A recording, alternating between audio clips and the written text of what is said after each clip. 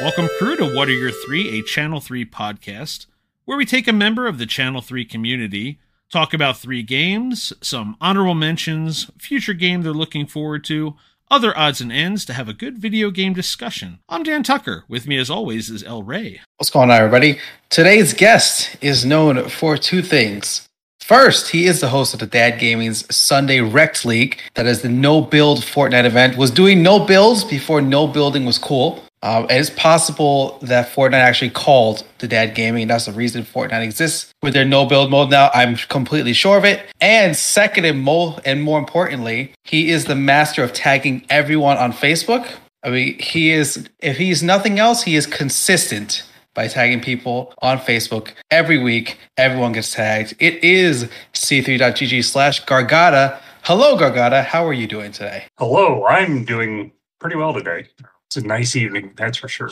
All right, well, without further ado, we'll get into this thing. So the first game you have up here to talk about is the NES Classic, release day in the US, drop, Excitebike. 4.4 rated on Channel 3. Since we put the top 10 racing list feature out there, a bunch of top 10 racing list games. So of all the games you could have picked, how did Excitebike end up first one on the list? Well, this is the game that really got me into gaming. My family grew up fairly poor, and I have older siblings, much older siblings. And my sister got a NES when her and her husband, and this is one of the first games they had for it. And I always would beg to go over to their house so I could sit, build a track, and race, and then build another track and race until they told me I had to shut it off. You're supposed to come see the family. You're supposed to come over for the... Yeah, I fully understand what happens with that when the NES is the back room or the whatever's in the back room. You go over there. You brought up the coolest part about Excitebike, though, being able to actually build and customize tracks on a very early system compared to what we're dealing with now. What'd you do? Go all tall hills, little short, little tall? How'd you mix that up? I actually would do a good mix of both. I would see how far I could launch the bike before I hit the side of a hill, like try to land it perfect. And then I would do a bunch of the small ones just to see if I could get the bike to flip over a bunch of times. It was always a lot of fun. So you were into destruction. Okay, so that answers the question. It's almost like its own Rorschach test. What exactly kind of course do you build an Excitebike? And you could take a look and do some real psychoanalysis on a person based on that. So you're a bit of a torturer. Yeah, as long as there are no small animals involved, we're good. It's all healthy. We don't have to read about it on the news later. Definitely no small animals involved. No, it was a fun game, though, because, you just kind of... So were you one, you just try and grind times, try and grind things down? Were you just kind of playing just to be like, oh, this is the greatest thing I've ever done, just to get a little bit of an escape there? I just always thought it was the greatest thing I'd ever done. Like I said, I grew up really poor. Like, we were lucky to have a black and white TV in the 80s. So this was amazing to have something. Mind-blowing, no doubt. Color TV, and you could play video games and do stuff like that. I had played video games before that, but it was an Atari, something else, a ColecoVision that a friend of my parents had, but that 5 minutes here, 10 minutes there, what it felt like anyway. But this was, I could sit for hours and play. It was that good. We got to get another time trial or something in there for Excitebike. Basic came in and broke the thing with a 54-second time when we did Excitebike last time, and I couldn't figure out how he did it, but good for him. But we need to work some more Excitebike in, as we got a whole other flush of games here. So with that, let's move on to game number 2, Shining in the Darkness. What I'm going to call a rare RPG on Genesis. You didn't have a whole lot of those. That was more the Super Nintendo 16-bit era. It was a game that I had totally forgotten about. But when I really went and looked, I think Ray's the one who put this into the library from the Gargada Manifesto, the Gargada archives, if you will. When we got the list of 372 Gargada games, I think Ray was handling yours exclusively, so it wasn't one I had looked at. But the second I went and looked, because I went to update and make sure we had everything. We've added trailers onto game pages now. We've added game ratings where they're available from the ESRB. Just kind of adding some extra features here to make it a one-stop shop. Watching the video and looking at the screenshots for that one, I totally forgot about this game. But first of all, I got to call it out for you because you have this listed as your number 1 RPG of all time. It's kind of skewed on that. It was the bridge for me between D&D and video games. Love playing D&D. I love playing video games, and this was the bridge. Not only that, this game is super special for one simple reason. The copy I had, the battery had broken off of it. So you could not save it and shut the Genesis off. I had to leave my Genesis on for 3 weeks straight, 4 weeks straight, just to finish this game. And because of that, I did it. You think modern systems get hot or modern computers get hot? I had to put 2 box fans on this Genesis to keep it cool, just so it would not overheat. Yeah, the Genesis was not built for for extended stays along those lines. Oh, I was going to bring up the battery backup story because I saw that while I was looking through the game and looking through some of the histories and quests and what's available. That's crazy. And it's funny because I always knew like, oh, battery backup. It was just a feature that they talked about starting with like the Zelda games. And it wasn't until like the PlayStation 2 era, I got a hold of a copy of Super Mario RPG. And it wouldn't save. And that's how I learned, it is just a physical battery inside. And I learned how to crack it open and go, I went and bought the little watch battery you need to, it was luckily one I could get and easily replace, but that was hilarious because that while I was looking, I mentioned, they didn't really have a lot of commercials for every game back in the 80s and 90s. So that was a game, normally we try and put a trailer up or a commercial up for a game on the Channel 3 library page. And if I can't find one of those, usually I'll pull some YouTube long play video of it. There's no long play of that is not broken up into 2 parts because it takes about 7 hours straight. Even for a person who's like speed running and going through that game, it takes them at least 7 hours to go through that. So yeah, doing that for like 3 weeks, like play an hour here, play an hour there over that period of time sounds about right. It was a little bit different from a lot of the, from my recollection, a lot of the JRPGs that you saw on like the Super Nintendo where you had like, there was turn-based combat for it, but the way they had kind of like that would you call it like a Doom first-person shooter approach to it? It had more of a Dungeons and Dragons feel. You brought that up there. I think that's probably a little bit more accurate for that one. It was very much a dungeon crawl versus the large map that you run around and run into people and then you go into smaller areas. This was a dungeon where you had to crawl through. Very similar to the old MUDs. I don't know if you guys ever played MUDs where you would go north or go west or go east. You couldn't. It was all text-based. It was similar to that, but in video form. So that was another draw to me. I enjoyed the MUDs also. So. All right, so let's move to game number 3 on the list. And I would think people are, at this point, I don't think people are surprised because it seems like the game that everyone is known for never ends up on the top of these lists here. So we've got Fortnite as game number 3. So I have kind of like different details of questions, but I'll start with what's your angle on Fortnite? Why are you in it? Why do you play it all the time? Because we have so many people that play it and love it at different levels and different ways of playing it. What's your story with Fortnite? So years ago when Fortnite came out, I actually made fun of it. I did not like it. I thought it was a joke. Everybody made fun of it. Let me tell you, it was weird. It was weird. It was different. And my boy got into it. And I was just like, I can't do it. I never played shooters. About the only shooter prior to Fortnite that I played was Renegade, Command & Conquer Renegade, which that's hardly known. I had played Doom or Wolfenstein, stuff like that, Duke Nukem, but a little bit, not my thing. And I made fun of the game. Well, I think it was Chapter 1, Season 7. They gave away the Battle Pass for Season 8. And my boy's begging me, hey, just play. Come on, just play. I'll help you get this. I'll help you in the Battle Pass. So I did that. And then it was a little bit more and play a little more. And then I went back to school and bought a laptop. And got back to the keyboard and mouse playing, and it just more and more. Then one of his friends' dads, who I work with, he ends up playing. So we started playing together. And what really got me into it hardcore was I ran across an ad on Facebook for the Dad Gaming for one of the big tournaments they had. Actually, I think, Dan, you ran that because it was like 4 or 5, 6 tiers. It may have been, I may be wrong on that. It may have been Ruben that ran it. Yeah, it was not me, I promise you, because it was not until you knuckleheads in Channel 3 finally dragged me kicking and screaming into Fortnite. And probably were it not for the fact that I was doing the Wednesday nights, so like, all right, fine. Between the combination of no builds coming in that, so no, it was not me. It was some other bearded white guy. It must have been Ruben then. But I think there were 6 or 7 lobbies, and I wanted one of the planners' jerseys. Didn't win one, but that got me into the Dad Gaming, and then that one guy from that used to be the streamer there. I don't, some weirdo. Some guy with no name, right? We're not going to name him. Toreski or something like that. Something with cameras. Yeah. We ended up, we had a little tussle going on. We'd kill each other and post videos about it.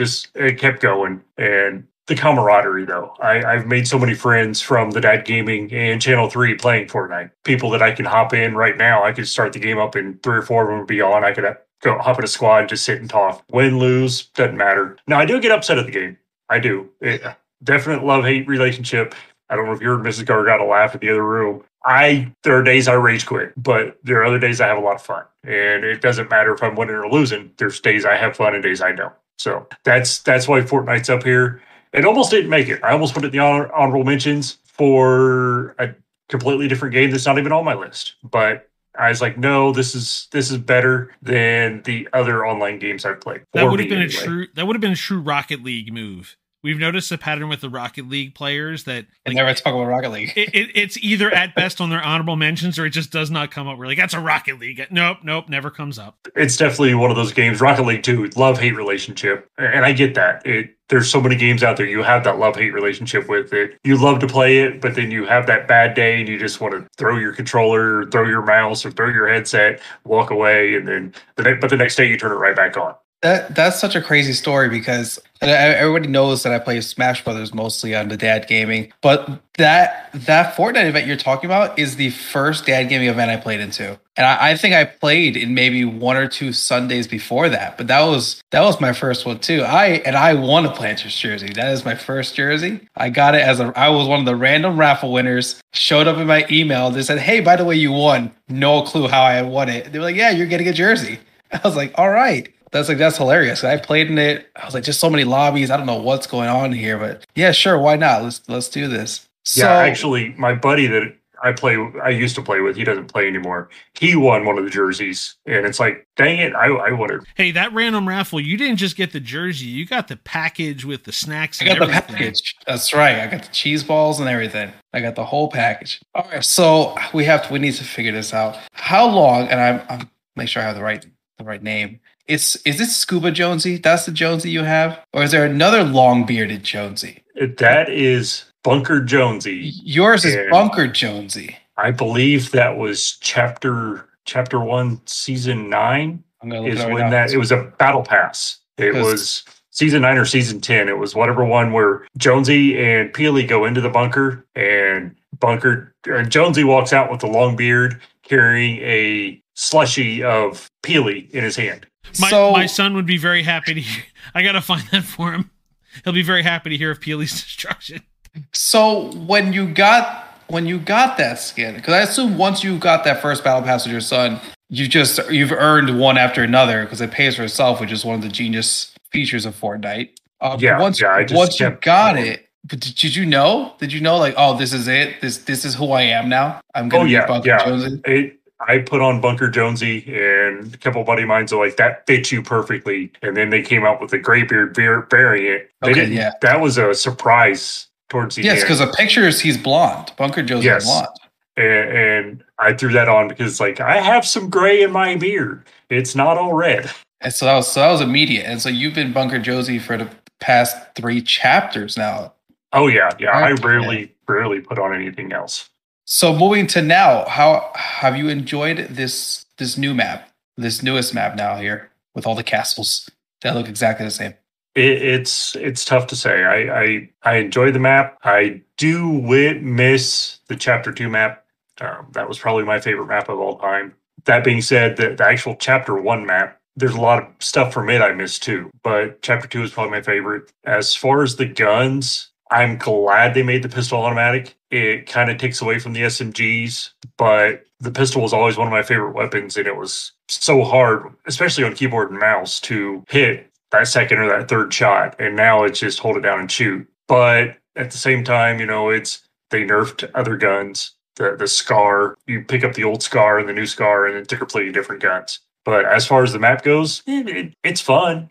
I think it had a lot of Chapter 1 vibes with the different lay-in types, other than we don't really have any sand, but that's how it goes sometimes. Yeah, I'd say, because I don't think I've played if I played the chapter 1 map, it may have been once or twice, and I can't remember. I've played the other 3. This chapter to me has been the oddest one. Something about it. I don't know. I can't flow with it. I'm kind of waiting for something to happen with it or some change. It's been odd, an odd one for me. How about the big thing with this map is part of the change and part of the reason I think chapter 3 was so short was they came out with 0 builds and then they realized the map that they had was not good for not being able to build. Mm-hmm. So they wanted a map that would work with builds and work without builds both. And that's kind of what they were going for here. That's a good point. How about the augments? Have you enjoyed the augments? Because that was a kind of a risk, right? Like adding power-ups to a battle royale where the idea is always supposed to be everyone's kind of on this even playing field at all times. The augments, there's some good ones, there's some bad ones. It's not really much more of a risk than adding like the single mythic item that is just so much more better than everybody else. If you get the right weapons, you're basically unstoppable if you can hit shots.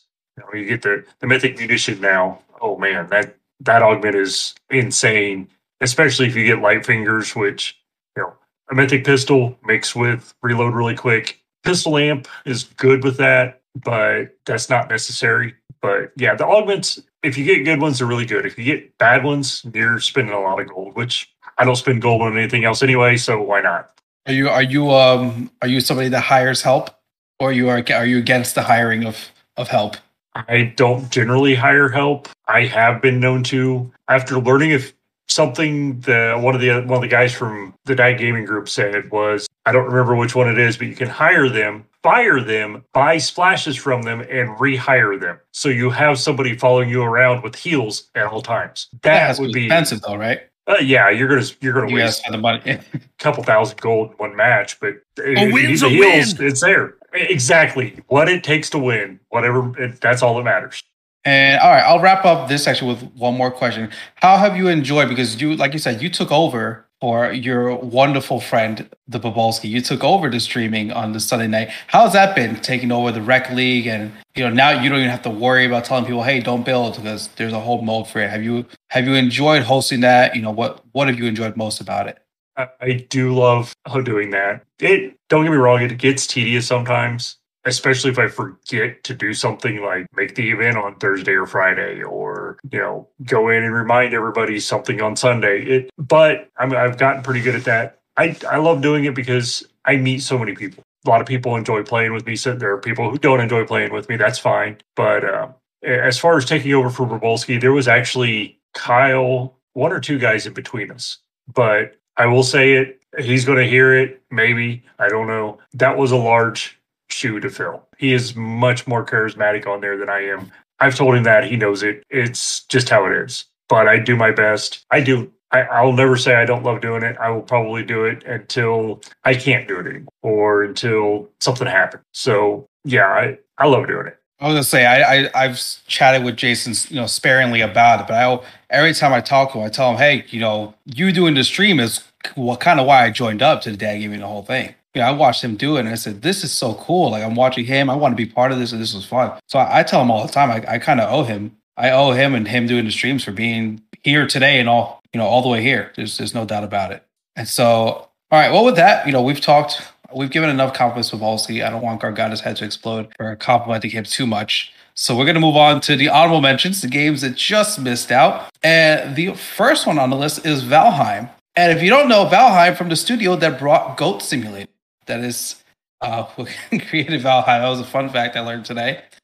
And I'll start with this, because Valheim is not one that I hear about a lot. I don't do this category of game of the sandbox creating very often, but I hear about Rust a lot, and I hear about No Man's Sky. I feel like those always show up to me.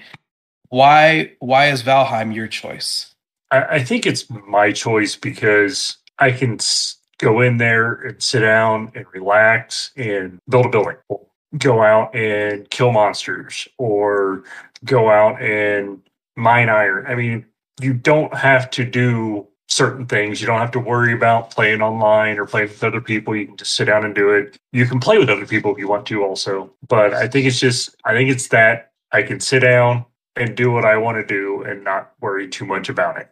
It's not, I have to worry about being attacked or worry about other things other than just what I want to do. So you talked to Fortnite about that being the game where you're chatting with a lot of people, meeting new people, is Valheim kind of your solo? Is that your solo time? Do you mostly play on your own and just, like you said, kind of do it the way you want to do it? Yeah, that is one of the games where I just, it's me. I want to do it myself. I don't know a whole lot of people who play it, and that's part of it. But it's also one of those games where I really don't want to play with anybody else. Mm-hmm. It doesn't seem like it would be as fun for 2 or 3 people. I could be wrong. I may be completely wrong on that, but yeah, it's my forget anything. I don't have to think about anything game. I can just sit down and play it and have fun. So when I was looking it up, I saw that I guess the goal of the game, which you can kind of do what you want, is to defeat the 6 kind of main bosses whenever you feel like, or in each biome. Have you gone through any of the bosses, or are you really content? You're like in the first biome, and I'm gonna make the building and kind of just relax here, or have you progressed through the game at all? I have not beat the recent release boss, the newest boss that came out in, I think, December. But I have beat all the 5 other ones. I did go through the game and fully complete it, build everything I could possibly build. I actually have a base. I might throw a picture on the Channel 3 one of these days. If it was a real life base, it would probably be 3 or 4 city blocks. It was just that big. And I just sat there and built because that's what I felt like doing that time. So yeah, I did go through. I beat all the bosses. The big thing there is after you beat the first boss, your base gets attacked by monsters from the biome of the next boss. And then after you beat the second boss, you get monsters from the biome of the third boss. And it goes on until you get to the final boss. After you beat the final boss, you still get random stuff, but it's all random. You might get the toughest ones, you might get the easiest ones, but it doesn't happen very often. It's not like some other games where it's just constant Barasian. We're talking, you can play for 4 or 5 in-game days and never have an issue, and then get 2 attacks in a row, and then go for 7 in-game days, 10 in-game days, and have no issue whatsoever. So my last question: do you have like a little base in each biome, or did you settle in on one biome? That's where that big like city block base is. I probably have multiple bases in just about every biome. You don't want to try to be out at night in this game. If you're out at night, you get attacked by really tough creatures from the step up biome. So if you're in the first biome, which is the meadows, and you're out at night, you're going to get 4, 5, 6 creatures from the black forest coming at you, and they're going to obliterate you.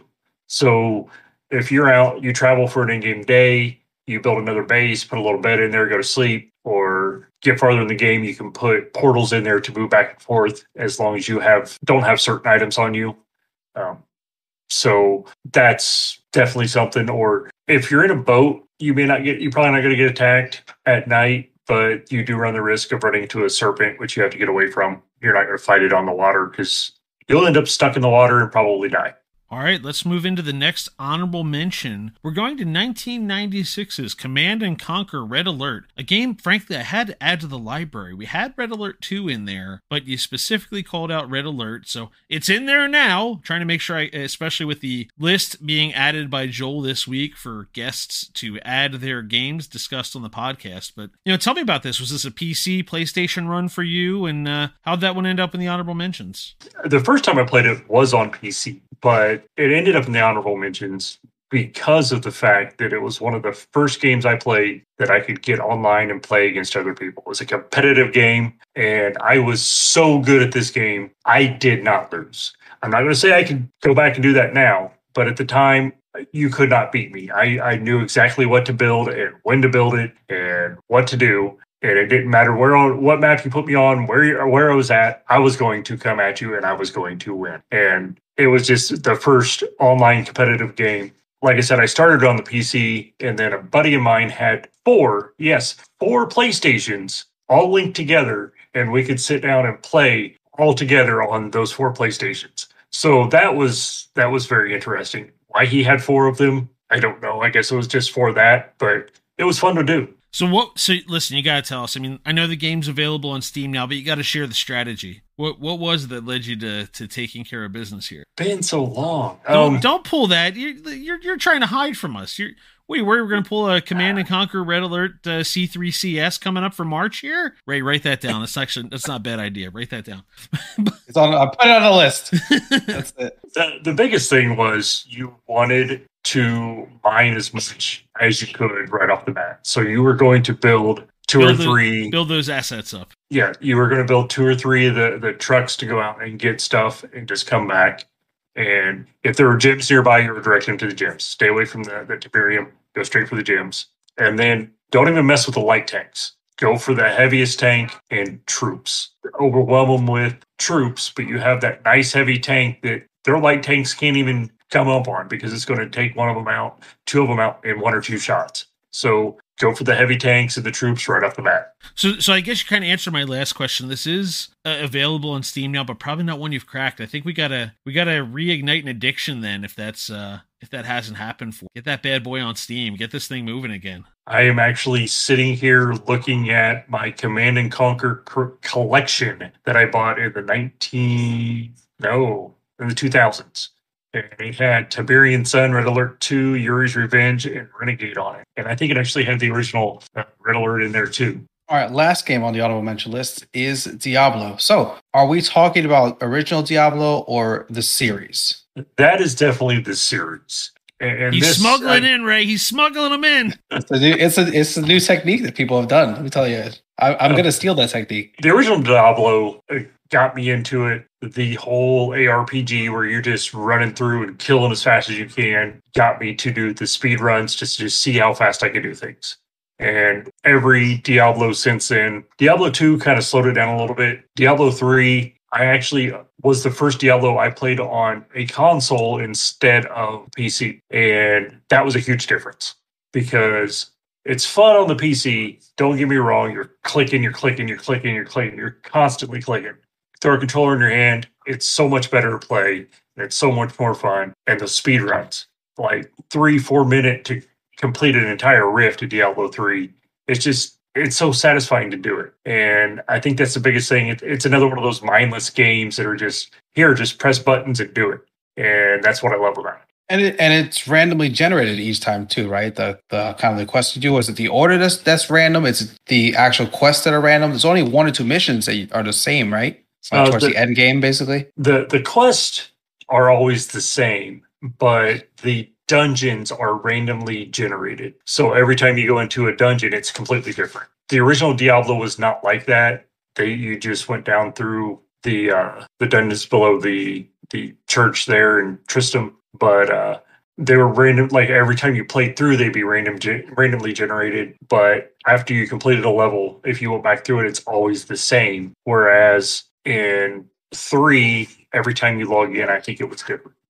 And I think 2 stayed the same. I think 2 was kind of the open world type game, whereas 3 is more run through as fast as you can and see what you can do. Did you have a go-to class? Was it warrior, rogue, or sorcerer?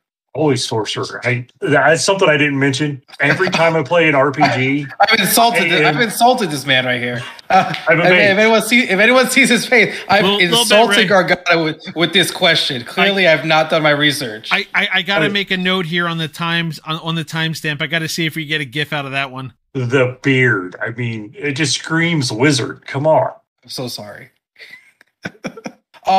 Is this another one? Like you said, you just kind of zone out into this game. Are you by yourself on this one? Is this one you're playing by yourself or you're playing with people? Diablo 1, always by myself. Diablo 2, I would play online sometimes, but with the number of people that always cheated on Diablo 2 Battle.net servers, I just kind of stayed away from it and just played it by myself. Diablo 3, that was one that my wife, my son, the 3 of us could sit down and play together. The only bad thing is you had to be on one screen when you were on the same PlayStation. So if one of you was trying to move, if somebody was at the other side of the screen, it wouldn't let you go anywhere. And so are you looking forward to Diablo 4? I am. I will probably, it's one of the few games that I'll probably buy release day. I know I just mentioned this. I don't pre-order games. I learned the hard way that it's not worth paying a little bit of money to pre-order a game that may actually not be very good. Cyberpunk. They made good. They made good. It only took them like 2 or 3 years. That's the rare time where that happens, though. That is the exception, not the rule. I'm with you. Outside of the very specific either PlayStation first party Naughty Dogs or some of the Nintendo first parties, that's about it. It was a rough week with the Nintendo Direct. I had to update with a few. There were a few pre-orders that may have happened this week. I just can't do it. On that note of future games, let's talk about a future game you're looking forward to here. Sons of the Forest, sequel to 2018's The Forest. Actually, this will be airing like right around when this thing comes out, I guess. Yeah, I guess this will be airing just before the game comes out. I don't have my spreadsheet in front of me, but it will be. But a first-person survival horror game, what I'm happy to say, not just brown and drab. They actually make use of, it's not, we're in the forest and all the forest is dead. It's actually like, it feels good to look at this one. I have not played The Forest, but I'm intrigued. You brought this up, made sure it's added to the library before. I think I had it on because I had games listed for looking forward to in 2023. But, tell me about this. Did you play The Forest? Is that what you're looking forward to here? How'd you find this one? So, yes, I played The Forest. I played on PlayStation with my son. And that's the big draw here is playing with my son. I cannot play these style games with a controller. I can't do it. And the big thing that I'm looking forward to with Sons of the Forest is it continues on the storyline a little bit, but it's supposed to have crossplay. I'm supposed to be able to buy it on PC and him buy it on PlayStation, and we be able to play together, which we cannot do with The Forest. So that's one of the big draws there. Again, it's a survival game. I love survival games. I love going through and trying to find out how long I can survive before I die, or go through and see how quickly I can die with really good gear. I've tried that. So it's drawn me in because of things like that and because I can play with my son. So how did you do the key? You brought up the keyboard and mouse a few times. Ray's dabbled. I know that. The closest I came to dabbling was yesterday. My controller died, and apparently I hadn't updated the firmware, so it just wasn't working, and I ended up having to play keyboard and mouse, and it did not go well. I'm just stuck with a controller for life. How'd that happen for you? Was that Command and Conquer era to go back to that? How'd that work out for you better than the controller? Teach me, teach me. Part of it was Command and Conquer. Part of it was a game that actually I decided not to put on the list. Dark Age of Camelot. I played that for I don't know how many years, but you had to have big MMO. You had to use keyboard and mouse. There's no way you can play it on controller because you have so many buttons. Just same with WoW and the other big MMOs like that. And I think that's just where I got it. It was more comfortable. Not only that, I cannot aim with a controller. Like if you gave me a controller in Fortnite, the worst player in Fortnite could kill me easily because I cannot aim with a controller shooters. So keyboard and mouse feels more natural to me. Ray, take it down, Gargada handicap night. Make Mrs. Gargada force him to play with the controller. I'm with him. I can't aim with a controller. Like I thought I was just terrible at FPS games just in general. And then I switched to mouse and keyboard and I realized, no, I'm only partially terrible. But part of that is I cannot aim with a controller. It just feels so much nicer on the mouse and keyboard with everything except Halo. That's the only one that hasn't made the change yet. Everything else, I'm on a mouse and keyboard now. And now I will note one of my best investments, and it was actually, I asked for it for Christmas from the in-laws a couple of years ago, was the Razer Tartarus.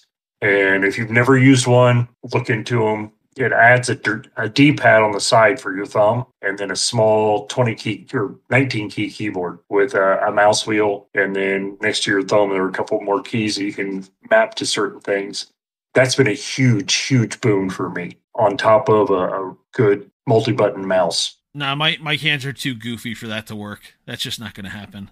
It looks really cool. You always talk about it. It's not the first time you mention it. It looks awesome, and I might have to try it out one day. I mean, you can pick up a V2 for like $80 right now. It's not that expensive. I'm looking at it right now. eBay's got a pre-owned one for $42, but it's not pretty. It doesn't have the rainbow colors. I want the rainbows. I will say you don't want to buy a pre-owned one. I'm not. I'm just looking at it. This is my second one, and the buttons, if they're used a lot, can go out, but don't let that deter you. It's well worth the money. All right, next we are going on to a quest. A question from the Channel 3 history books for us to discuss with you. This is one that we don't give you a heads up on what we're going to talk about. The quest that we've picked for you to discuss. What is the game that caused you to miss something? Final Fantasy VII. So when that game came out, I may or may not have been known to fall asleep with a controller in my hand. I missed school because of this game. Because, hey, I woke up and started playing, and nobody told me it was time to go to school, so I didn't go to school. School will still be there. Aerith will not. Exactly, and I don't know how many hours I logged on that game. It wasn't on my list because it's just one of those games that I think everybody's played that plays RPGs, and to me it wasn't that exciting for the list here. No, everybody's got it on the Mount Rushmore, no matter what. Like, even if you want to put together other games, like, everybody just assumes Final Fantasy VII is in the rafters, the jersey's hung up, we know it's up there, we respect it. We may not talk about it, but it's up there for sure. So was it just grinding away that got you caught up? Would you just rail through the story? How did your process work for Final Fantasy VII? I say as a person who spent a lot of hours just killing things in the random fields to make sure I was strong enough. I want to say it was the hangar that I just kept going in and killing and killing and killing and back out, go back in and just run around and kill so that I could be strong enough to beat the underwater boss. I wanted to level up my materia. I had like 5 Knights of the Round materias fully maxed out. So that's all I did. And I wish the timer would have went past 99 hours and 99 minutes and 99 seconds because I'm sure there was another 9 in there somewhere. I had so many hours on that game. All right, so last question of the show. What has been your favorite feature on Channel 3 so far? Feature? I can't just say the whole thing. Seriously, I love it. I love Channel 3. I love the fact that I can support other gamers without all the bullcrap. You log into things like Facebook or Instagram or somewhere else, and you're always seeing something that screams, "I don't want to be here." Whereas with Channel 3, it's games, it's video games, it's talking about video games. It's, hey, this is something I did, whether it's a game that I play or not, it's something somebody's excited about, and I'm excited that they are having fun doing it. And it's a great place to share all that stuff. I agree with you completely. It's a place where everyone cares about what you have to say, or at least it's going to be genuinely excited for you because you know that you're going to be excited about something else and you want someone else to feel that for you too. And so it's just that I'm with you 100% on that. And with that, we've made it to the end of another episode of What Are You 3? Thank you, Gargada. The podcast drops every Wednesday morning at 3:33 a.m. Eastern on all the major platforms, including Spotify, Google Podcasts, and Apple Podcasts. You can always find the show at c3.gg/podcast. I am El Rey. Dan Tucker puts this whole thing together. Joel Willis is the executive producer. Have a good day, everybody.